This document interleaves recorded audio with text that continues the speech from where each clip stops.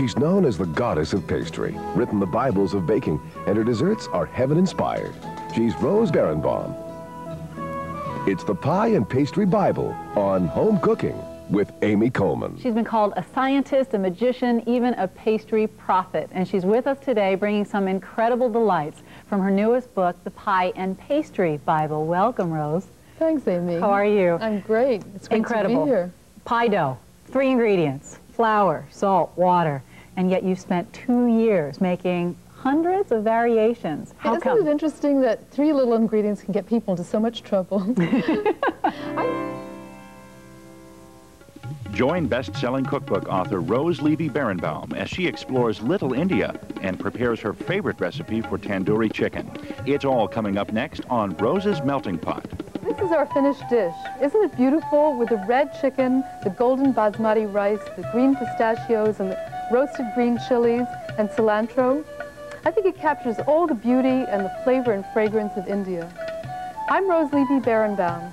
I hope you've enjoyed this taste of the cuisine and culture of India. She published the best-selling Cake Bible 10 years ago. Rose Levy Beranbaum has been concentrating on her next volume of work, the Pie and Pastry Bible. Rose, good to see you. You too, Matt. This is 10 years in the making. At least. This took a lot of research. There are a lot of pies and tarts. People at home are thinking, on my first try with one of these pies, it's going to come out great.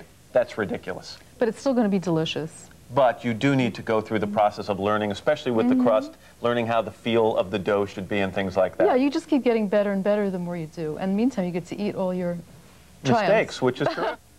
Eric? Good morning, Rose. How are you doing? Good morning. Just great, Eric. How are you? Wonderful, wonderful. Now, what's this about bringing a gorgeous tart to my next Christmas party? That's what you're going to be doing? That's what I hope I'm going to be doing if you tell me how to make a tart. I sure will, I promise. Rose Levy Beranbaum is here this morning, and her new book, Rose's Christmas Cookies, can make expert cookie bakers of us all. I'll believe it when I see it. These are the super, super easy ones. These are the no dough, no flour. Simply cornflakes and marshmallows and butter make these little wreaths. Are they cinnamon tasty? Red Hots. Yeah, they taste weedy and sticky and sweet. And you can even use them as jewelry. Right, earrings, right? They get even more delicious, don't worry. Okay. And these are also drop cookies or shaped cookies. They're I've little never seen lion's cookies claws. like You can that. see the little claws, the nuts form the claws, and actually the knuckles are chocolate chips. Yum. They're inside. Kids just adore these.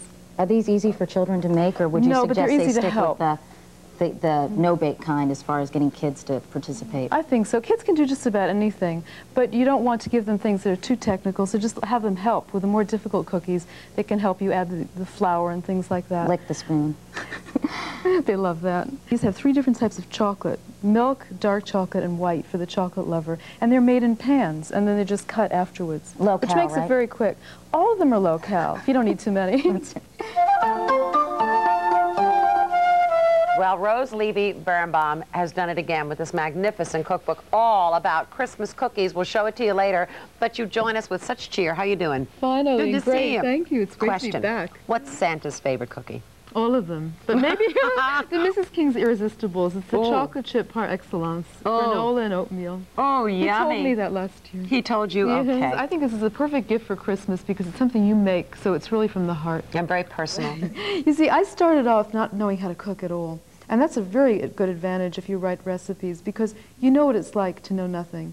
And I don't leave anything to chance. I have all the information there, but not so that it trips you up in the middle of the recipe. That's what my little smart cookie section is for.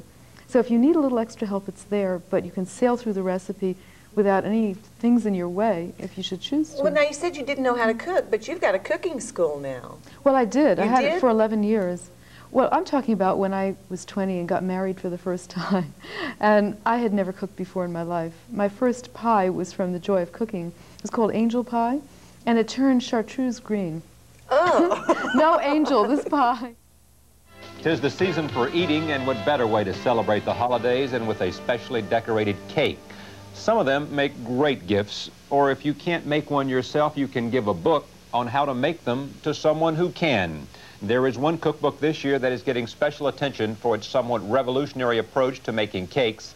It's called the Cake Bible, and it is written by Rose Levy Beranbaum, a woman who has researched the behavior of cake ingredients. In fact, she may know more about cakes than anyone else and know everything there is to know about cakes. We'll see some of her delectables in just a few moments, but we're pleased to talk to her first and to get a sense of how one person becomes so expert at the whole art and understanding of cakes. Welcome. Thank you, Charlie. Do you take great pride in the number of calories you create? You sure know how to stop a girl from talking. So you know what we need to do? We need to open up a chain of stores called Rose's Cakes. You're right, Charlie Rose and Rose Rose. That's right. Why don't we do that? Would you like to go in business together? I think this is the beginning of a great new enterprise. That's right. Who's going to do the baking and who's going to do the whatever else? I don't know. I don't know what I'll be. Would you mind taking... I'll be the janitor. What is your favorite all-time, top-of-the-mountain, penultimate cake? Chocolate or vanilla? Chocolate. I think I would have to say the chocolate oblivion truffle torte. Chocolate oblivion truffle torte. It's in the book. Yeah. There are only 3 ingredients: chocolate, eggs, and butter. Yeah. It takes 10 minutes to make, 10 minutes to bake, and is the perfect way of eating chocolate. Thank you. Much success. Thank you, Charlie. Pleasure to have you. I got... We should kiss each other then. We both have chocolate lips. Ah, it's wonderful for the skin. Nightlife continues. We'll be back. Stay with us.